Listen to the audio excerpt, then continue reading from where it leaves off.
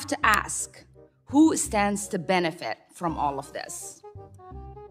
Lies, lies. Well, it turns out millionaires look out for one another.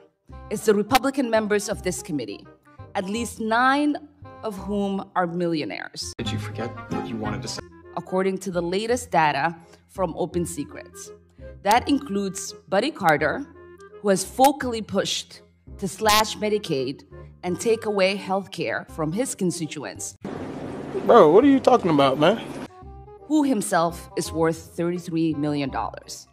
And it includes Ralph Norman, one of the most extreme advocates for taking away food assistance from working people who's worth whopping $43 million. What are you saying? In his opening remarks, the chairman said, there's a difference between the president's priority and ours. He is right. President Biden is worried about taking care of the country. The president is about making sure how weird was that? The economy works for everyone, that kids have enough food to eat, and that millionaires and billionaires pay their fair share.